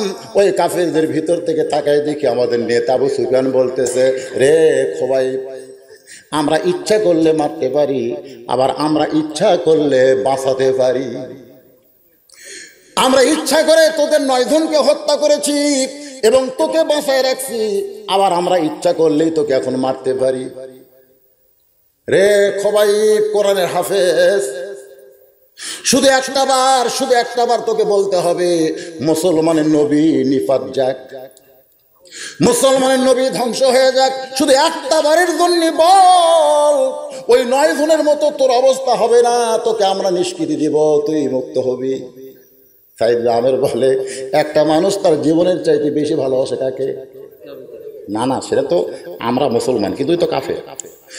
একজন মানুষ নিজের জীবন বাঁচানোর জন্য কি একটা বার বলবে না মুসলমানের নিফাত যাক? সাইদ ইবনে আমির ভাবে আশ্চর্য হয়ে গেলাম। পরে হাফেজ চিল্লায় বলতেছে, রে কাফেরের নেতা, কেউ যদি আমার কানে বলে আল্লাহ নবীর পায়ে একটা কাঁটা ফুটেছে, সেইটাই আমি সহ্য করতে পারবো না, আমার জীবন যাবে, কিন্তু নবীর কোনো কষ্ট মুসলমান সহ্য করবে না। নবীর বিরুদ্ধে কোনো কথা বাংলার মুসলমান সইতে পারবে?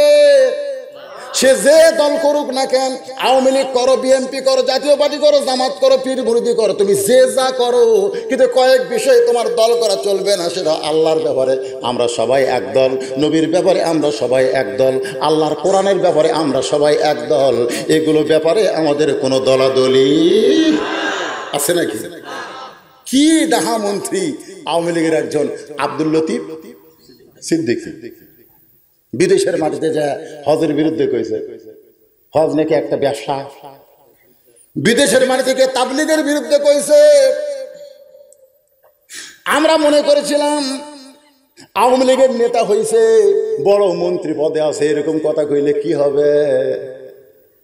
আব্দুল লতিফ সিদ্দিকী যখন বাংলায় বিমানবন্দরে নামলো, এমন সময় তাকে ফুলের সম্বর্ধনা দেওয়া হয় নাই, বরং তাকে গ্রেফতার করা হয়েছে। সেখান থেকে প্রমাণ হয়ে গেল আওয়ামী লীগ, বিএনপি, জাতীয় পার্টি সাধারণ বিষয়ে দলাদলি করতে পারে, কিন্তু মৌলিক বিষয়ে তাদের মধ্যে কোনো দলাদলি নাই।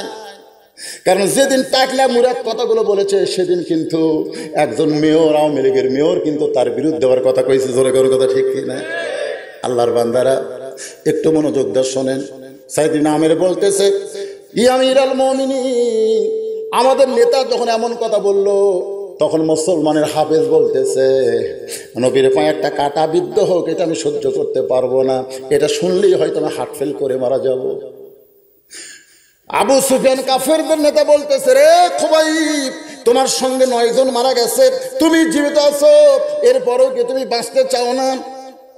সাইদ ইবনে আমির বলে, কোরআনে হাফেজ কোরআন থেকে তেলাওয়াত করতেছে আর মুস্কি মুস্কি হাসতেছে, ওয়ালা তাকুলু লিমান ইউকতালু ফি সাবিলিল্লাহি আমওয়াতুন বাল আহইয়াউ ওয়ালাকিন লা তাশউরুন। কি বুঝলেন? আবু সুফিয়ান সাইদ ইবনে আমির কাফের থাকলেও কিন্তু আরবি বোঝে না?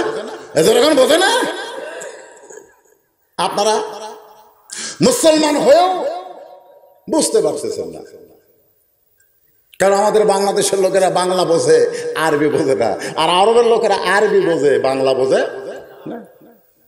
আমি রাসূলের মায়ের কবরে, যারা হজ করছেন, অনেক হাজী সাহেবরা আল্লাহর নবীর মায়ের কবরে যায় না, নবীর বাবার কবরেও। আর একজন তো ফতুয়াই দিতে, নবীর বাপ মার জন্য দোয়া করা যাবে না। আমি নবীর বাপ মার জন্য দোয়া করি, রব্বি রাহমহুমা কামা রব্বায়ানি সগীরা। এই কোরআন আল্লাহ কার উপর নাযিল করছে? নবীর উপরে। কার উপরে? তার নবীকেই তো বলা হয়েছে। তো ওইখানে গিয়ে আমি হাত তুলছি, তো সৌদি ওই মদিনার পুলিশ আবহাওয়া প্রান্তরে মা আমেনার কবর, ওখানে গিয়া মান্য কুল্লু হারাম মান্য, আরবিতে সেই রকম, আমিও বাংলাতে সেই রকম শুরু করলাম। আমার সঙ্গে দুই একজন ছিল, হুজুর আরে পাগলা খেলে হাসবি রে, বুঝবি না। কারণ আমাদের বাংলাদেশে অনেক জায়গার তো আমরা গেঁড়া কলে পড়ি। হুজুর দোয়া করেন, রোজা নাই 15 আইটেম নিয়ে ইফতার করবি, হুজুর দোয়া করেন। হুজুররা বড় দেখাই না, রোজা নাই ইফতার করবি, তোর জন্য কি দোয়া আছে? দোয়া বাংলায় করা যাবে না, আরবিতে মার দেওয়া লাগবে। ধরে কোন কথা ঠিক, আরবিতে গড় দেওয়া শুরু করলাম। ওই বেরোজাদার না বুঝা কয় আমি আমি ফেরেশতাকে আল্লাহ হুজুরের কি বিরুদ্ধে দোয়া করতেছে, এরা আবার আমিন আমিন করা হয়। ওরা আরবি বোঝে না, খালি বাংলা বোঝে, ওস্তাদের মা।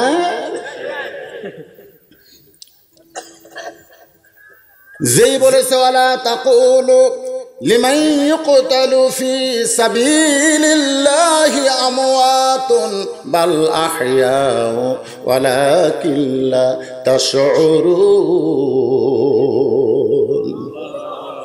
আল্লাহ এই কোরআনে বলেছে, আপনাদের বিশ্বাস হবে?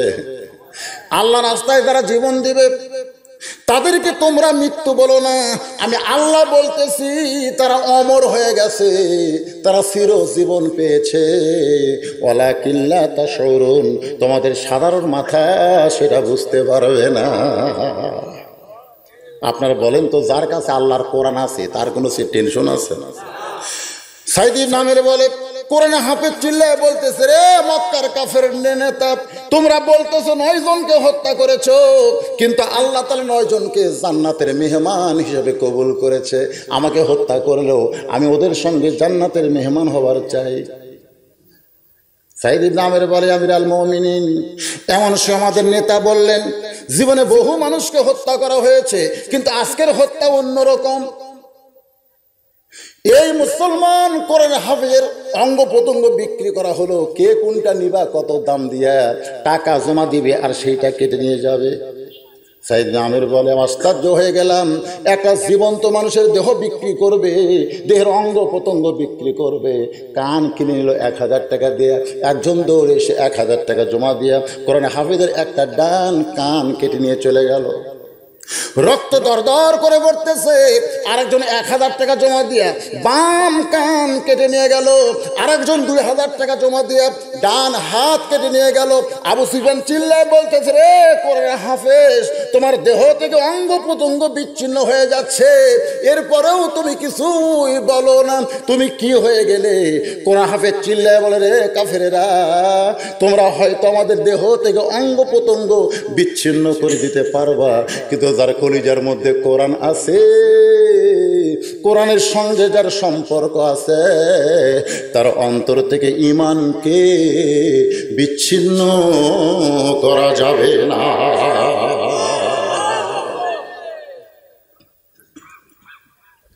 সাইদ ইবনে আমের বলে আবু সুফিয়ান চিৎকার মেরে বললেন, তোমরা যার যা খুশি যা ইচ্ছা তাই করো। সাইদ ইবনে আমের বলে, আমি যদিও কাফের ছিলাম, এই দৃশ্য দেখার পরে আশ্চর্য হলাম। একটা জীবন্ত মানুষকে কয়েকদিন আগে দেখেন নাই ফেসবুকে, বাড়ির থেকে কেবল বাড়াছে, ওই মেম্বারও ডাঙাছে, আর একজন কইছে তুই ডাঙাস না, তাও ডাঙাছে, উঠবি ভোটে, কিন্তু যেটা ভোট থাকবি না, ওর গ্রুপ মাইক্রো চলে আসে, ওই জায়গায় ওকে কোপানো শুরু করলো, ওই জায়গায় সমানে মারতেছে। আমার চোখে ভেসে উঠলো, এটা তো বাংলাদেশ না, এটা যেন আইয়ামে জাহিলিয়াতের যুগ হয়ে গেছে। ধরে কোন কথা ঠিক কিনা? একটা জীবন্ত মানুষকে মারতেছে, দূর থেকে মানুষ ভিডিও করতেছে, রাস্তা দিয়ে গাড়ি যাওয়া আসা করতেছে, অক্ষ বাচ্চা কেউ একটা প্রতিবাদ পর্যন্ত করতেছে না। সেই দেশে আমরা বসবাস করি। ওকে কিছুক্ষণ পরে ধরে গাড়ি তুললো, সব দেখলাম, ইউটিউবে ছাড় দিলে দেখতে পাবে। তারপরে কিছুক্ষণ পরে খবর হলো মারা গেছে। সাইদ ইবনে আমের বলে, সবাই আনন্দ করে অঙ্গ প্রত্যঙ্গ বিচ্ছিন্ন করে যখন চলে যায়, আমি ওদের সঙ্গে চলে গেলাম। কিন্তু গভীর রাত্রে আমি ঘুমাতে পারলাম না।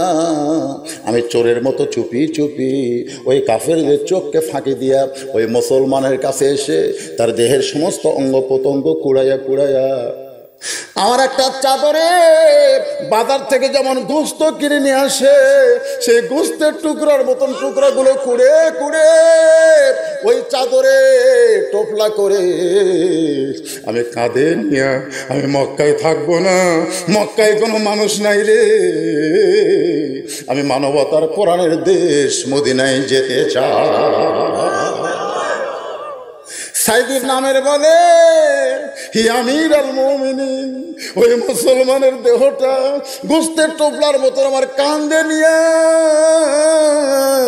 মক্কার সীমানায় নিজে পাহাড়ে পাথর সরায়া ওই জায়গায় দাফন করে আমি চলে গেলাম আল্লাহর নবীর দরবারে। আমি কিছু বলি নাই, আমি শুধু মদিনায় নবীর দরবারে বসি, নবীর দরজায়। এমন সময় নবী আমার উঠলেন, নবী চোখের পানি ফেললে। সাইদ ইবনে আমির বলে আমি কিছু বলার আগে আল্লাহ নবী বললেন ওরা 10 জন জান্নাতে গেছে, আর তোমার মতন একজন যুবককে জান্নাতের পথ গ্রহণ করার জন্য আল্লাহ কবুল করেছে। আমি সঙ্গে সঙ্গে ঈমান গ্রহণ করলাম। ইয়া আমির আল মুমিনিন, এখনো কাজ জ্বালায় কাজ করতে করতে ওই কোরআনের হাফেজ খুবাইব বিন আদির দৃশ্য টুকরা টুকরা করতেছে। এই দৃশ্যটা যখন আমার চোখের সামনে আসে আমি আর সহ্য করতে পারি না, আমি কাঁদতে কাঁদতে বেহুঁশ হয়ে যাই। হাজার হাজার জনগণ চিৎকার দিয়ে বলে ইয়া আমির আল মুমিনিন, আমাদের প্রধানমন্ত্রী সাইদ ইবনে আমিরের জীবনে এমন একটা করুণ ঘটনা দেখা হয়েছে, আর সেই ঘটনা পুনরাবৃত্তি হওয়ার সঙ্গে সঙ্গে সে কাঁদতে কাঁদতে বেহুঁশ হয়ে যায়। এটা যদি আমরা জানতাম তাহলে কোনোদিন আপনার কাছে অভিযোগ করতাম না। আজকে জানার পরে এই 3 নম্বরকেও আমরা উইথড্র করে নিলাম। ওমর ফারুক বলে রে সাইদ ইবনে আমির, আসলে মর্মান্তিক কথা তুমি বললে। এখন 4 নম্বর অভিযোগ তোমার বিরুদ্ধে। তুমি রাত্রেবেলায় ঘরের মধ্যে ঢোকো, দরজা বন্ধ করে দাও, শত টাকাটাকি করলেও দরজা খোলো না, অথচ আমি অর্ধ পৃথিবীর খলিফা হওয়ার পরেও আমার চোখে ঘুম নাই। আর তুমি একটা গভর্নর, একটা প্রদেশের প্রধানমন্ত্রী, তুমি দরজা জানলা বন্ধ করে ঘুম পাড়ো, জনগণ বিপদে পড়ে তোমারে ডাকে আর তুমি দরজা খোলো না। আর আমি ওমর ঘুমাই না, ঘুমাতে পারি না, কারণ হাসরের ময়দানে আল্লাহ যদি ওমরকে জিজ্ঞাসা করে নদীর কিনারে একটা কুকুর না খেয়ে মরল কেন, জিজ্ঞাসা করতে পারে কি পারে? আমার কত ভয়। গভীর রাত্রে বের হয়েছে, কিরে কে কথা কয় রে, গল্প করে শোনা যায় না মোবাইল করে। আপনার তো পরিবেশ রক্ষা করবেন, আমি এখান থেকে বক্তা সবকিছু করবো। ভালো লাগতেছে না? ভালো লাগতেছে না? রাত 12টা বেজে গেছে, এরপরও পেশাব করার জন্য লোক ওঠে না। আল্লাহর কোরআনের মুজিজা, ধরে কোন সুবহানাল্লাহ। 2-1 যায়, এটা তাদের অভ্যাস। আবার কিছুক্ষণ পর তারা আসে, আমি দেখি তো। অনেক ওয়াজে বলেছি, তোমাদের মতন বক্তারা যদি যাওয়া আসা করতো, সভাপতি বললো মাইক ধরেন, আমি পেশাব করে উজু করে আসি, এই কথা বলে যদি বক্তা যাইতো, ওই বক্তাকে তোমাদের এলাকায় আর দাওয়াত দিতে না। ধরে কোন কথা ঠিক কিনা? সবার কণ্ঠে একই বাস, বক্তা ওয়াজ করতে করতে পেশাব করবার যায়, এটা বক্তা হলো কেন? আপনারা কোনোদিন দেখছেন যে কোনো বক্তা ওয়াজ করতে করতে পেশাব করবার গেছে? কিন্তু আপনাদের মধ্যে এই ব্যারাম আছে, ওয়াজ শুনতে শুনতে পেশাব করতে যাওয়া। শুধু কোরআনের মহব্বত করে যাইলেন, রাত 9টার সময় বিছনা ঘুমালে ফজর আজান দিলেও চেতন পায় না, এরকম বেহুদ্দা আছে না নাই? জোরে গান আছে না নাই? একটানা 7 ঘন্টা ঘুম, ওই সময় তোমার পেশাব লাগে না কেন? না হুজুর, ওই সময় তো আমি খুবই চালাক, আমি পেশাব করে তারপরে বিছনার যাই, পেশাব কেমনে লাগবে? ও, তুমি ঘুমের দাম বুঝলে, পেশাব করে তুমি ঘুমাবার গেলে, তো পেশাব করে তুমি কোরআনের মাহফিলে আসতে পারবে না? তুমি কোরআনের দাম বোঝো না? অসংখ্য ফেরেশতা তোমাকে দেখার জন্য চাতক পাখির মতন তাকায় আছে, ধরে কোন সুবহানাল্লাহ। হ্যাঁ, এই জন্য আর কিছু সময় হয়েই তো গেছে, 4টার মধ্যে 3টে, আর এটা হচ্ছে একসাথে। দেখেন কি তাওয়াজ্জু হলো, 3 জন উঠলো, উঠুক উঠুক, অসুবিধা নেই।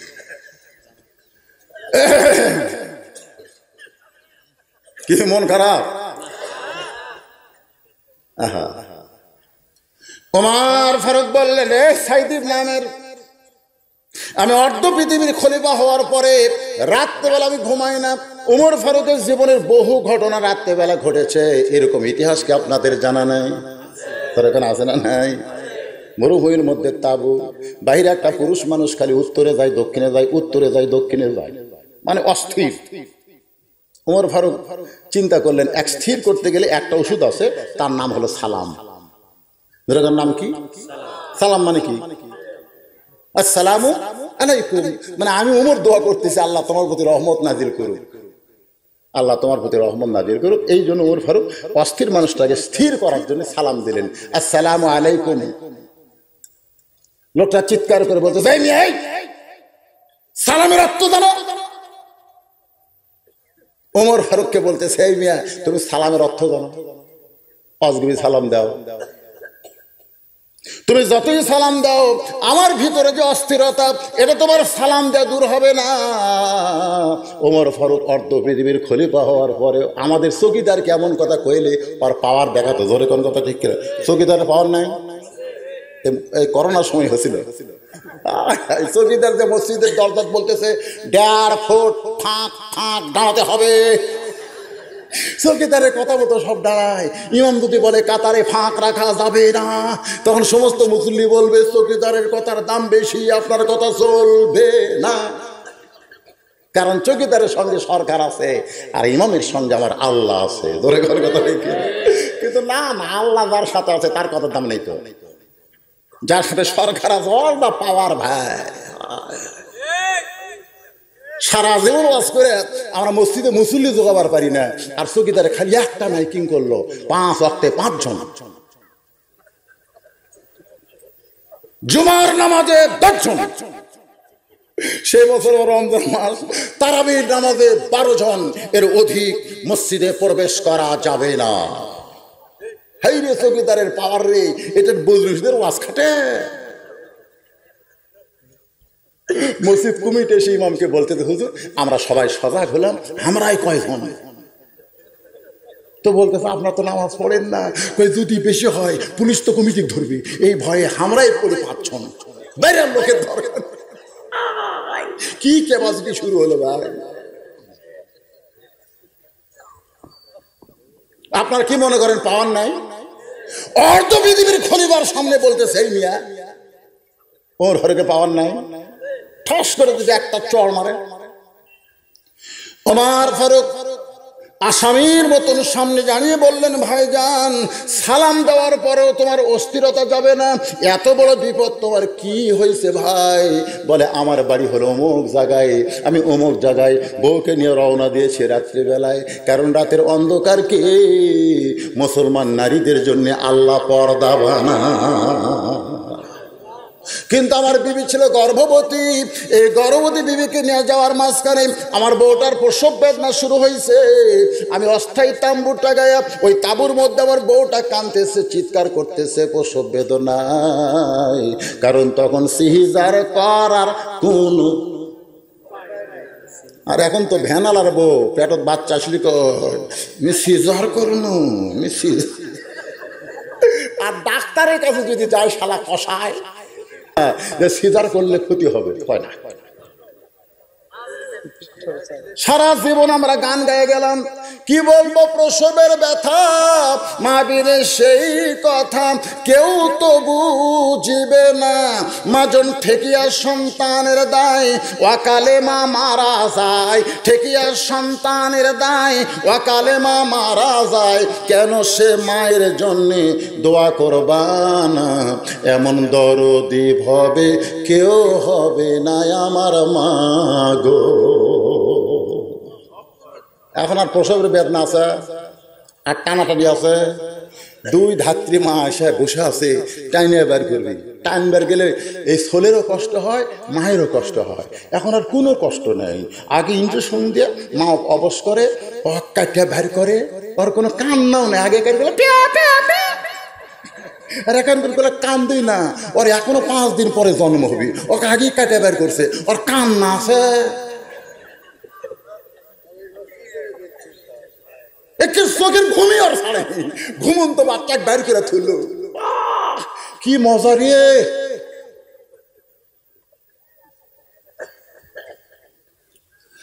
আমার মায়েরা শোনেন, মায়ের 1 ফোঁটা দুধের দাম কাটিলে গায়েরই চাম, পায়ের জুতা বানাইলো ঋণের শোধ হবে না, এমন দরদি ভাবে কেউ হবে না আমার মা গো। মা আপনার যে কত দাম মা, ইসলাম আপনার দাম বাড়ায়া দিছে। সুবহানাল্লাহ করবেন না? লোকটা বলতেছে, রে গভীর রাতের পথিক, আমার বউটা প্রসবের নাই, অস্থির হয়ে গেছে, আমি এখন স্বামী হয়ে কি করব? এই জন্য উত্তরে যাই, দক্ষিণে যাই, আমার করার তো কিছুই নাই। উমর ফারুক বললেন, তোমার করার কিছু না থাকলে আল্লাহর রাস্তায় আমার কিছু করতে দাও, কারণ আমার কাছে ভালো একটা ধাত্রীর খবর আছে। সুবহানাল্লাহ। আমার কাছে ভালো একটা ধাত্রীর খবর আছে। ওমর ফারুক তাড়াতাড়ি বাড়িতে গেলেন। প্রতিদিন তো যায় তাহাজ্জুদের সময়, আজকে তাড়াতাড়ি গেছে। বউ তো দরজা খুলে সেই খুশি। বউ বলতেছে, কে গো, জনগণের কথা আজকে মনে পড়তেছে না? আজকে রাস্তার যাই কি আমার কথা মনে হলো? এত তাড়াতাড়ি আইছেন কেন? খুশি হয়ে একেবারে বুকত নিবার পায়। ওমর ফারুক সরে যায়, বলতেছে, জান্নাতে যদি যাবার চাও তাড়াতাড়ি অস্ত্র ফস্ত্র নিয়ে বাড়াও। কিসের অস্ত্র? বাচ্চা ধরা লাগবে। জান্নাতে যদি যাবার চাও তাড়াতাড়ি অর্ধবিদেবের খলিফা বউকে ধাত্রী বানায় নিয়ে যাচ্ছে, তাবুর অপর পৃষ্ঠে ঢুকে দিছে, আর বলতেছে, ধৈর্য ধরো ভাই, ধৈর্য ধরো। কিছুক্ষণ পরেই ওমর ফারুকের বউ বলতেছে, আমির আল মুমিনিন, আপনার বন্ধুকে খবর দেন, তার বউ একটা সুসন্তান প্রসব করেছে। আপনার তো সুবহানাল্লাহ করলেন, কিন্তু আর অবস্থা, আমির আল মুমিনিন, আপনার বন্ধুকে খবর দেন। সঙ্গে সঙ্গে লোকটা বলতেছে, আপনি কে? ওমর ফারুক বলে, আমি অধম ওমর। আমি যদি রাতের বেলা ঘুরে ঘুরে মানুষের দুঃখ কষ্ট দেখতে পারি, তুমি একটা প্রদেশের গভর্নর হয়ে, প্রধানমন্ত্রী হইয়া রাতের বেলা দরজা বন্ধ করে দাও, শত ডাকাডাকি করলেও তুমি দরজা খোলো না। সাইদ আমের বলে, আমির আল মুমিনিন, আমাকে জীবনে কেউ ডাকছে না ডাকে নাই, আজ পর্যন্ত আমার কানে ঢোকে না। ওমর বলতেছে, ঘুমালে কেউ কানে ঢোকে? সাইদ ইবনে আমের বলে, ওই আল্লাহর শপথ করে বলতেছি, আমি রাত্রেবেলা ঘুমাই না। তাহলে তুমি কি করো? সাইদ ইবনে আমের বলে, আমি 5 ওয়াক্ত নামাজ পড়াই। আমি সবচাইতে বড় মসজিদের 5 ওয়াক্ত নামাজ পড়াই, কিন্তু নামাজের ভিতরে ঢুকতে পারি না, কারণ নামাজের মধ্যে ঢুকতে গেলে আমার ঈমান বলে পিছনে মুসল্লি আছে। কোন ইমাম যদি শেষ দাজ্জা মজা পায় আর সুবহান রাব্বিল আলা 101 বার কবার চায়, পিছনের মুসল্লিরা কি মনে করবে? হুজুর কি শেষ দাঁত আছে? কেউ হয়তো মাথা তুলে দেখতেও পারে, কিন্তু হুজুর আছে না গেছে। এই জন্য শরীয়তের নিয়ম হলো 3 বার করে বলবা, 3 বারের বেশি বলা যাবে না। প্রয়োজনে কেউ 5 বারের কথা বলেছেন, সুবহান রাব্বিল আলা। অথচ বলা হয়েছে সেজদা হলো তোমার দিদারে ইলাহি, আল্লাহর সঙ্গে যদি দেখা করতে চাও তাহলে সেজদার যাও। আমি 5 ওয়াক্ত নামাজ পড়াই, এই জন্য নামাজের ভিতরে ঢুকতে পারি না। আমি নামাজের ভিতরে ঢোকার জন্যে আল্লাহর কোরআন তেলাওয়াত করি। এশার নামাজের পরে ঘরের ভিতরে কোরআন তেলাওয়াত করি, আর যখন কোরআন তেলাওয়াত করি কোরআনের ভিতরে আল্লাহ আমারে ঢুকায় দেয়। সুবহানাল্লাহ। বিশ্বাস যদি না হয় আপনার এলাকার হাফিজি মাদ্রাসা যাবেন, আমার মাদ্রাসা আছে। আমি সকালবেলা দেখতে গিয়ে দেখি কবিতর যেরকম বাঁকে, কবিতরের বাঁক শুনছেন, এইরকম ঝুলতিছে আর খালি বক বক করে বকতিছে। আমি ওরকে বক বকানি বন্ধ করার জন্য বিলাই যেমন ইন্দুর ধরে পিছন দিক দিয়ে আসে একজন খপ করে ধরছি, যেই ধরছি ওর পড়া বন্ধ। আমি বললাম পড়ো, ছেড়ে দেন। আমি বললাম পড়ো, কই ছাড়িয়ে দেন। আপনি না ছাড়া পর্যন্ত আমি পড়তে পারবো না। বাজান আল্লাহ কোরআনে বলেছেন, ইজা যুকিরাল্লাহু ওয়াজিলাত কুলুবুহুম ওয়া ইযা তুলিয়াত আলাইহিম আয়াতুহু যাদাতুহুম ঈমানা ওয়া আলা রাব্বিহিম ইয়াতাওয়াক্কালুন। কোরআন পড়তে পড়তে আমি নামাজে দাঁড়িয়ে যাই, নামাজের ভিতরে ঢুকে যাই, দুনিয়ার কে আমারে ডাকছে আজও পর্যন্ত আমি শুনতে পাই নাই। যদি শুনতে পাইতাম অবশ্যই ঘরের দরজা খুলে দিতাম। ওমর ফারুক দৌড়ে এসে সাইয়েদ আমিরকে বুকের মধ্যে চাইপা ধরে বলে, রে ইয়েমেনের জনগণেরা, তোমাদের ভাগ্য ভালো, এমন একজন প্রধানমন্ত্রী পেয়েছো। ইন্নাল্লাহা ইয়ামুরুকুম আন তুআদ্দুল আমানাতি ইলা আহলিহা ওয়া ইযা হাকামতুম বাইনান নাস আন তাহকুমু বিল আদল লিল্লাহি। আমি দুনিয়াতে মানুষের দুঃখ কষ্ট রাত্রেবেলা জেগে জেগে আমল করি, আর তোমাদের প্রধানমন্ত্রী রাত্রেবেলা স্বয়ং আল্লাহর সঙ্গে সম্পর্ক করে। কার সঙ্গে? তো আমরা আজকের এই কোরআনের মাহফিলে বসে এই দীর্ঘ সময় ধরে যে আলোচনাটুকু শুনলাম, আল্লাহ যেন আমাদের আমল করার তৌফিক দান করে, সকলে বলে আমিন। ভাইদান আল্লাহুম্মা আমিন। আল্লাহুম্মা আনতাস সালাম ওয়া মিনকাস সালাম তাবারাকতা ইয়া যাল জালালি ওয়াল ইকরাম। আয় আল্লাহ তাআলা, সে মাগরিবের নামাজের পর থেকে এখন রাত 12টা 20 বেজেছে, এই দীর্ঘ সময় পর্যন্ত তোমার পাগল বান্দা বান্দিরা আরামের বাড়ি আরামের ঘুমকে বাদ দিয়া কোরআন হাদিসের মহব্বত কলিজার মধ্যে নিয়া এই জান্নাতের বাগানে বসে বসে কোরআন হাদিসের আলোচনা শোনার শেষে আমি গুনাহগারের সঙ্গে রহমতের দরজায় ফকির হয়ে দোকানা হাত তুলেছে। মেহেরবানি করে আজকের মাহফিল আমাদের সকলের হেদায়েতের জন্য, নাজাতের জন্য, জান্নাতের জন্য আল্লাহ কবুল করো। এই মাহফিলের শুরু থেকে শেষ পর্যন্ত যত আলোচনা হয়েছে, এর মধ্যে কোরআন তেলাওয়াত হয়েছে, জিকির হয়েছে, দরুদ হয়েছে। যদি কোনো ত্রুটি হয়, ভুল হয়, মাফ করে দিও। এর যা হাদিয়া মঞ্জুর করো আল্লাহ। সোনার মদিনায় নবী পাকের রওজা মুবারকে কবুল করো।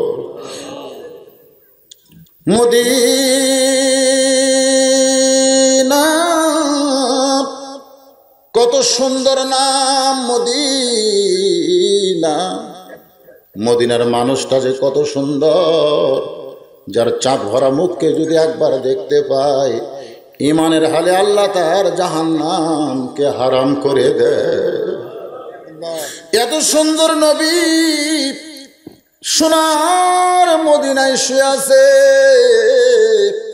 ইসলামের আলো জ্বালায়া দিয়া নবী শুইয়া আছেন সোনার মদিনায়। আফরোজ একজন মা 200 টাকা দান করছে। মহিলার নাম বলা লাগবে ভাই, না বললে আবার টেনশনে পড়বে, টাকা কোন জায়গায় গেল। আমার আল্লাহ তাআলা আজকের মাহফিলকে কবুল করো। আমাদের যা কিছু হাদিয়া হয় রাসূলের রওজা মুবারকে পৌঁছায় দাও। तमाम अंबिया केराम, असहाबे केराम, ताबिने केराम, तबा ताबिने केराम, आउलिया केराम, पीर माशाइख बुजुर्गाने केराम, तमाम पृथिवीर माटिर निचे যত মুমিন মুমিনা আছে আল্লাহ সকলের আরো আফরে হাদিয়া কবুল করো। আমরা যারা হাত তুলেছি, আমরা আমাদের মধ্যে যাদের জনম দুঃখনী মা কবরে চলে গেছে, ছোট্ট একটা শব্দ হলো মা। এই নামের মধ্যে যে কি মধু, যাদের মা নাই তারা বুঝতেছে। একটু চোখ বন্ধ করে দেখেন, আপনার মা আছে কবরে, আপনি দুনিয়াতে, সে মায়ের জন্য হাত তুলেছে। আল্লাহ গো, মায়ের কবরটাকে জান্নাতের টুকরা কবুল করো। বাবার বাড়ি ঘর সবই আছে, আমি সহ আমরা যারা বাবা হারা এতিম হয়ে গেছি, আল্লাহ মেহেরবানি করে বাবার কবর জান্নাতের টুকরা বানায়া দাও। আল্লাহ আমাদের দাদা দাদি নানা নানি এই পৃথিবীতে দাদা দাদি নানা নানি পর্যন্ত, দাদা দাদির বাপ তার বাপ তার বাপ এ পর্যন্ত আমরা দোয়া করি না। যাদের জন্য দোয়া করবার কেউ নাই এই দুনিয়াতে, আমরা তাদের পক্ষ নিয়ে দোয়া করতেছি, আল্লাহ তাদের কবরে সওয়াব পৌঁছায় দাও। আয় আল্লাহ তাআলা, আমার মা বোনেরা পর্দার অন্তরালে বসে ওয়াজ শুনেছে, আমরা দোয়া করি আবিদা সালিহা পর্দানি কবুল করে, মা ফাতেমার চরিত্র দান করো। আমাদের মধ্যে অসুস্থ যারা আছে আল্লাহ সুস্থ করে দাও। আজকের মাহফিলের প্রধান অতিথি এমপি সাহেব অসুস্থ, তার সুস্থতার জন্য দোয়া করি। আজকের মাহফিলের দ্বিতীয় বক্তা আপনাদের এলাকারই থাকে আমার ভাই আনোয়ার হোসেন, আল্লাহ তাকে পুরোপুরি সুস্থ করে দাও। এছাড়াও আমরা যারা অসুস্থ অবস্থায় আছি আল্লাহ আমাদেরকে সুস্থ করে দাও। আজকের মাহফিলের সম্মানিত সভাপতিকে আল্লাহ কবুল করো। আজকের মাহফিলের সুধীজন, আজকের এই মাহফিল করতে গিয়া তোমার যে বান্দারা যত কষ্ট করেছে, অনেক যুবকেরা কয়েকদিন হলে তারা কাজ কাম করেছে, আল্লাহ তোমার এই জান্নাতের বাগানের জন্য এই যুবকদেরকে আল্লাহ তুমি কবুল করো। প্রতি বছর এমন করে একটা কোরআনের বাগান যেন সাজাইতে পারে, এমন তৌফিক এলাকার যুবকদেরকে দান করে দাও। এই যুবকরা মাহফিল করতে গিয়ে যারা সর্বাত্মক সহযোগিতা করেছে, প্রশাসনের ভাইরা সহযোগিতা করেছে অনুমতি দিয়া, এলাকার অনেক দানবীর ধনী মানুষ সহযোগিতা করেছে টাকা পয়সা দিয়া, কেউ বুদ্ধি দিয়া। এখানে অনেক ভলেন্টিয়ার ভাইরা আছে, প্রশাসনের লোকজন আছে, আল্লাহ যারা যেভাবে আজকের মাহফিলকে সহযোগিতা করেছে তাদেরকে তুমি সেইভাবেই কবুল করো। আয় আল্লাহ তাআলা, আমি গুনাহগার বলে দোয়া ফিরাই দিও না। এতগুলো মানুষের মধ্যে যার দুইখানা হাত তোমার পছন্দ হয়, সেই দুই হাতের ওসিলায় আজকের গোটা মাহফিলকে কবুল করো। আয় আল্লাহ তাআলা, আমার বন্ধুবার কাজী মুমিনের বাবা বুড়ো মানুষ মঞ্চে বসে ওয়াজ শুনলো, আখের মনে শামিল হয়েছে। আমি আজকে বললাম, চাচা যত দেখি ততই দেখি আপনি মনে হয় চ্যাংরা হয়ে যাচ্ছে। আল্লাহ তার হায়াত বাড়ায় দাও, পরিপূর্ণ সুস্থতা দান করো। তাই আল্লাহ তাআলা মহব্বতে আমাদের সবাইকে তুমি কবুল করো। যেদিন আমাদের মৃত্যু হবে, দিনটা যেন জুমার দিন হয়, মাসটা যেন রমজান মাস হয়, ইমানের সাথে ইজ্জতের সাথে মুসলমান হইয়া এই দুনিয়া থেকে বিদায় নেওয়ার কালে আমাদের জবানে তুমি জারি করে দিও লা ইলাহা ইল্লাল্লাহু মুহাম্মাদুর রাসূলুল্লাহ